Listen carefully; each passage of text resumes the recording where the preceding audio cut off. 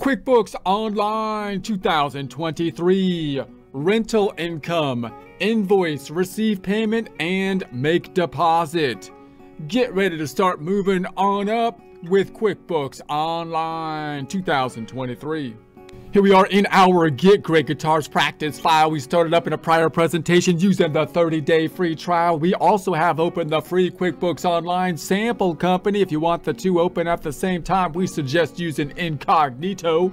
Support accounting instruction by clicking the link below, giving you a free month membership to all of the content on our website, broken out by category, further broken out by course. Each course then organized in a logical, reasonable fashion, making it much more easy to find what you need than can be done on a YouTube page. We also include added resources such as Excel practice problems, PDF files, and more, like QuickBooks backup files when applicable. So once again, click the link below for a free month membership to our website and all the content on it. Or another browser. You can open incognito window if using Google Chrome by selecting the three dots in the browser, incognito window. Type into the search engine QuickBooks Online Test Drive.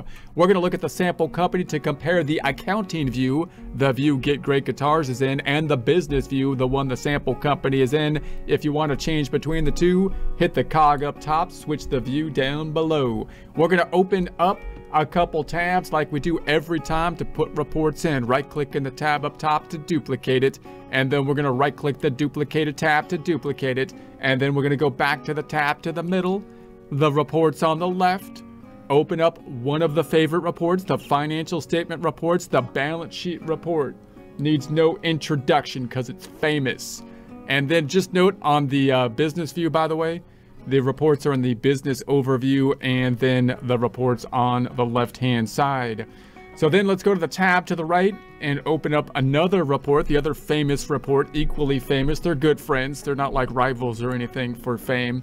They're not all egotistical like that. They hang out. In any case, we're gonna close up the ham boogie up top and change the range. It's gonna go from 0101 to 3 to 022823, and then we'll say from totals to months, and run it so I can see Jan, I can see Feb, I can see Jan and Feb in the tote. And tab to the left, close up the ham boogie, change that range. You change that range, 010123 to 022823. Run it. That's the setup process that we do every time. In prior presentations, or in the last presentation, we've been talking about our rental process here, remembering that we're in basically a revenue kind of situation. Many times you can have different revenue situations depending on the industry you're in. You might just getting paid from YouTube. You just make a deposit, record it as revenue. You might have a cash register situation. You create the sales receipt, record the deposit. You might have to invoice people and track the accounts receivable, in which case you make the invoice, track the receivable, receive the payment, make the deposit, and then sometimes you might get the money before you do the work. That's what we have in this case.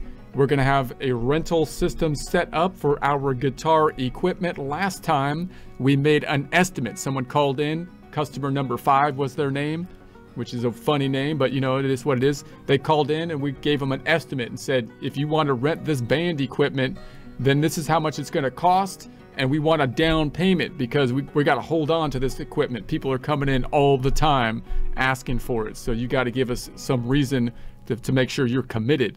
And so we asked for a payment. Then we recorded the received payment before making the invoice because we had not yet done the work, but we can track the payment. Now they're going to come in and we'll continue the story, making the invoice, applying the received payment to the invoice. And then of course, we can make the deposit. We can hopefully receive the payment again, make the deposit. Okay, so let's go from there. So let's go to the first tab. So last time we made an estimate, which has no impact on the financial statements, but which we can track internally. So let's say customer 5 comes into the shop. They're like, hey, I made an estimate. I'm here to pick up my equipment. And there's someone else at the register. And it's like, oh, I wasn't the one that did that. But let me see if I can pull you up in the system here. And we go into the system and we see in the customer side, we could just click on the estimates. So I'm going to click on the estimates and I see, oh yes, customer 5 does have an open estimate. If you're in the business view, by the way, and they were doing that, you're like, well, I'm in the business view. That would be in the get paid and pay area. And then you can go into the customer section here and there's your estimates. Okay. So then this is probably the way that you would normally do it, but you might also search by estimates here. That's another way that you can do it. Or you might go to your sales tab and then search by your estimates here.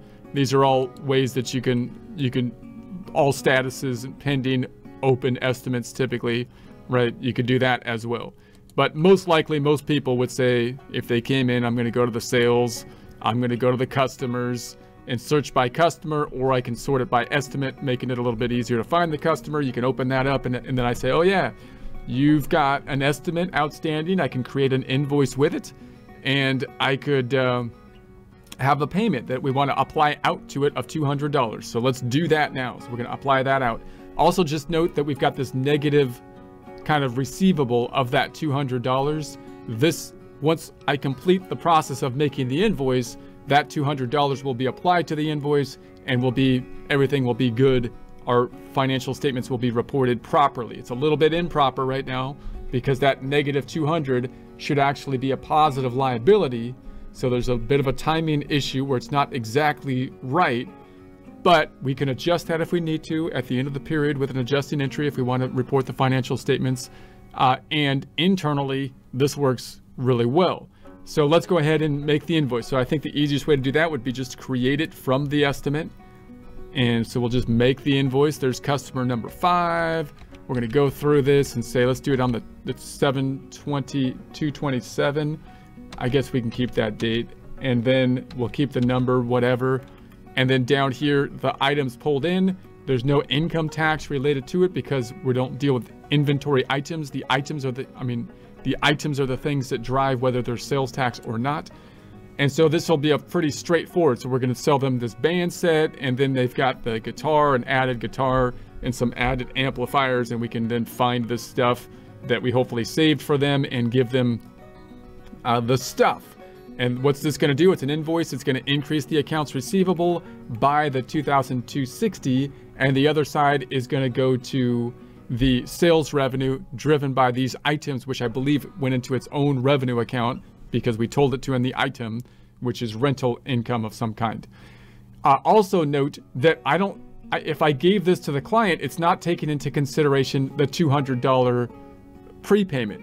So I'd like to have down here somewhere the fact that they already gave me the $200, not to record a transaction because that transaction has already been recorded, but I'd like to see how much is owed. So there's kind of a two-step process to do that.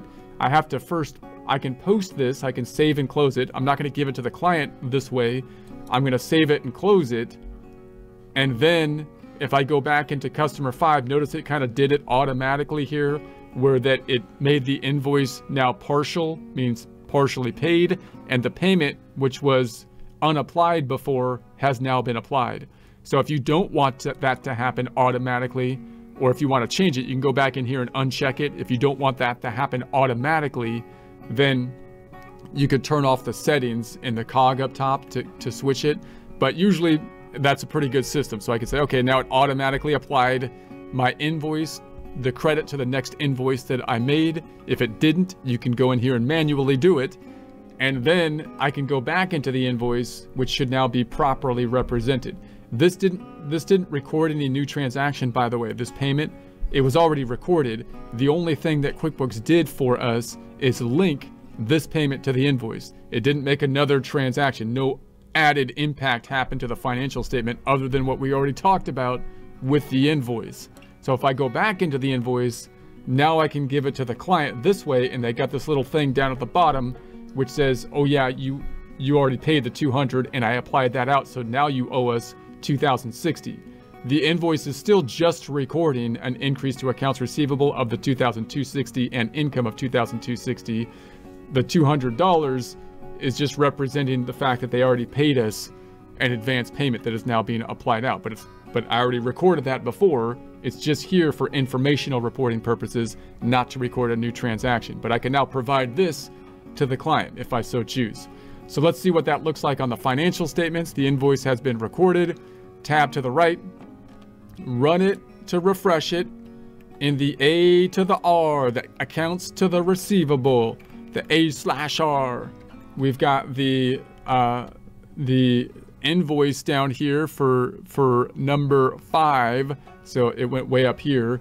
There's the invoice of $2,260, and then the payment has already been applied to it, bringing them down to the total that they owe us at this point in time, which we can see here of the 2060. So if I go back on up and I go back to the balance sheet, the other side went to the income statement. If I run it to refresh it, we've got a new category because we set up our items to go to a new category, and there's the 2,260 that went into that category for the full amount, not the amount that we're going to get paid this time because we applied the 200 to it, but the full amount of the income is how much we earned at this point in time when we actually did the rental process. Okay, so that's all B to the N. Let's go back to the first tab and just complete the process now. So obviously the next step would be that hopefully they're going to give us the rest of the payment at some point in time. So they still owe us the 2,060. So if we're going to get that payment, let's just complete the process. We could go to the receive payment here, and which would be the next logical step when you're dealing with customer 5 and you say, okay, you're going to pay me the rest of it. Okay, let's go into the receive payment. And then customer number 5, let's just change the date to the 28th just to switch things up. Let's say it's a cash payment, just to keep with our standard process. I'm going to put it into the clearing account of payments to deposit, which is our normal process. But if they gave us a check or an electronic transfer, we could put it into the checking account. But note that if we have a system of always putting stuff through this clearing account, we might want to just stick with that system so that everything is going to be the same and we don't kind of confuse the process going forward. So we'll do that. Then down here, there's the invoice that's being checked off. This is the original amount. This is the amount still due. We're going to get paid for the amount still due. What's this going to do then? It's a receive payment. So this time it's going to do the normal receive payment thing. It's going to decrease the accounts receivable and decrease the subledger for customer number 5, this time taking the subledger not into negative territory, but simply down to 0 like normal. And then the other side's going to go to the cash account, payments to deposit, cash kind of account, the clearing account, which we will then transfer to the checking account with a deposit form. Save it, close it. If I look at my detail in here, dealing with customer number 5, everything looks just beautiful. We could just track everything that happened. We've got the estimate. Then we got this payment, the down payment before we made the invoice. That payment is now tied out to the invoice, nicely linked together.